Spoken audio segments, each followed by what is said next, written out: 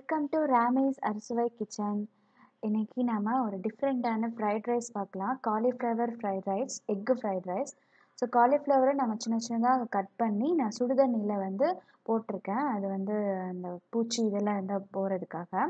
அப்புறம் ஒரு 1/2 teaspoon pepper powder, 2 egg, salt, அப்புறம் தேவையான அந்த ஸ்பைஸ் பவுடர். இவ்வளோ தான் தேவை. இது ரொம்ப நல்லாயிருக்கும். நீங்கள் லஞ்ச் பாக்ஸுக்கு கூட இதை எடுத்துகிட்டு போகலாம். ஸோ நான் குழந்தைக்கு என் பாப்பாவும் சாப்பிட்றதுனால நான் ஸ்பைஸ் கம்மியாக போட்டிருக்கேன். நீங்கள் உங்களுக்கு தேவைன்னா நீங்கள் 1 டீஸ்பூன் 2 டீஸ்பூன் சில்லி பவுடர் போட்டுக்கலாம். ஸோ இப்போ கடாயில் நம்ம ஆயில் போட்டாச்சு. ஸோ நம்ம வாஷ் பண்ணி அந்த ஹாட் வாட்டரில் வாஷ் பண்ணி வச்ச அந்த காலிஃப்ளவர் அதையும் போட்டுட்டு அந்த நல்லா அந்த ஆயிலில் ஃப்ரை பண்ணணும்.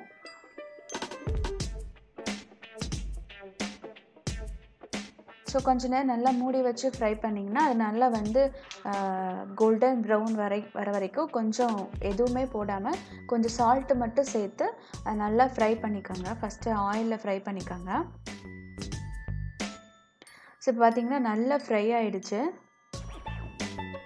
ஸோ இப்போ நம்ம கொஞ்சம் சால்ட்டு சேர்த்து மறுபடியும் மூடி வச்சு அதே ஆயிலில் கொஞ்சம் நல்லா ப்ரௌன் ஆகிற வரைக்கும் கொஞ்சம் ஃப்ரை பண்ணிக்கோங்க.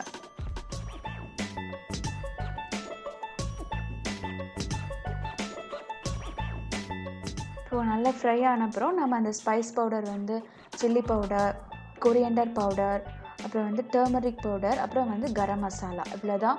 இது எல்லாமே உங்கள் காரத்துக்கு தகுந்தாப்பில் எடுத்துக்கோங்க. சில்லி பவுடர் உங்கள் காரத்துக்கு தகுந்தாப்பில். ஸோ அதையெல்லாம் சேர்த்துட்டு நல்லா நீங்கள் அந்த ஆயிலே நல்லா ஃப்ரை பண்ணிக்கணும். இந்த ஸ்டேஜில் உங்களுக்கு ஆயில் கம்மியாக இருக்குன்னு ஃபீல் பண்ணிங்கன்னா நீங்கள் இன்னும் கொஞ்சம் ஆயில் சேர்த்துக்கலாம். ஸோ நல்லா அந்த நல்லா ஃப்ரை பண்ண அப்புறம் ஒரு 1 கிளாஸ், 1/2 கிளாஸ்லேருந்து 1 கிளாஸ் ஆஃப் வாட்டர் சேர்த்துக்கலாம். சேர்த்து மூடி வச்சு நல்லா வேக வச்சுருங்க. இப்போ நான் ரைஸ் ஏற்கனவே பாயில் பண்ணி ஆற வச்சுருக்கேன் ஒரு தட்டில் போட்டு. ஸோ இப்போ பார்த்திங்கன்னா நம்ம அந்த தண்ணியெல்லாம் நல்லா வற்றி காலிஃப்ளவர் நல்லா வெந்துருச்சு. ஸோ வெந்த காலிஃப்ளவரை நீங்கள் ஒரு சைடு அதை நல்லா ஒதுக்கி வச்சுருங்க. அதுக்கப்புறம் நம்ம பீட் பண்ண எக்கு போட்டுக்கலாம். நான் 2 எக்கு எடுத்திருக்கேன்.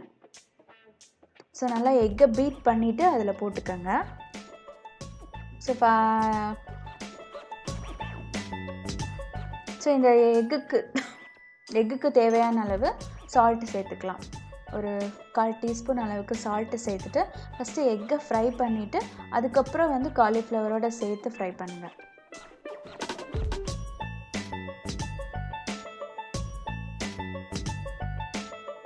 ஸோ பார்த்திங்கன்னா நல்லா எக்கு ஃப்ரை ஆகிடுச்சு. இப்போ நம்ம ஃபுல்லாகவே மிக்ஸ் பண்ணிடலாம். ஃபுல்லாக மிக்ஸ் பண்ணிவிட்டு நல்லா ஃப்ரை பண்ணணும். ஸோ நல்லா அந்த காலிஃப்ளவரோட எக்கு நல்லா மிக்ஸ் ஆகிற அளவுக்கு நல்லா அதை வதக்கிக்கோங்க. இப்போ வதக்கினப்புறம் நம்ம ஆற வச்சுருக்கோம் இல்லையா, அந்த ரைஸ் சேர்த்துக்கலாம். So 2 egg 1 cup rice, boil பண்ண ரைஸ்க்கு 2 எக்கு, இதே மாதிரி 1 கப் அளவுக்கு காலிஃப்ளவர் சேர்த்துக்கலாம். ஸோ இது நல்லா மிக்ஸ் பண்ணிவிட்டு ஃபைனலாக பெப்பர் பவுடர், இதுவும் உங்கள் ஸ்பைஸ் லெவலுக்கு தகுந்த மாதிரி போட்டுக்கோங்க. நான் 1/2 டீஸ்பூன் தான் போட்டிருக்கேன். ஸோ கொஞ்சோண்டு கொத்தமல்லி. ஸோ இதெல்லாம் போட்டு நல்லா மிக்ஸ் பண்ணிங்கன்னா டேஸ்டான காலிஃப்ளவர் எக்கு ஃப்ரைட் ரைஸ் தயாராகிடுச்சு. ஸோ இந்த வீடியோ உங்களுக்கு பிடிச்சிருந்துச்சுன்னா சேனலை மறக்காமல் சப்ஸ்கிரைப் பண்ணுங்கள், லைக் பண்ணுங்கள், கமெண்ட் பண்ணுங்கள். தேங்க்யூ ஃபார் வாட்சிங்.